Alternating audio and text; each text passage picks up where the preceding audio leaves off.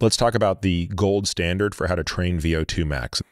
The sweet spot for that energy system is 3 to 8 minutes of work. And what defines that? What defines that is you do as much work as you can at a steady state in that period of time.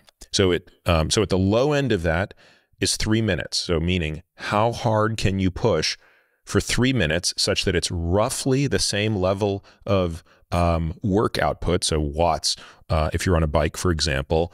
But by the end of 3 minutes, you're truly spent. And then at the upper end of that, it would be up to 8 minutes long, which obviously means it's going to be far less wattage, but the same physiologic response, which is by the end of it, you are truly gassed.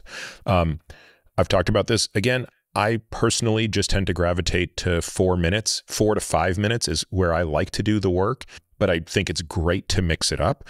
And I'll use 4 minutes as an example, just so folks understand what this should feel like.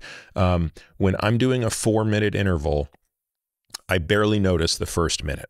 So if at the end of the first minute of a 4-minute interval, you're dying, you went out way too hard. At 2 minutes, I'm still feeling pretty darn good. And believe it or not, sometimes I'm wondering if I shouldn't be pushing a little bit harder.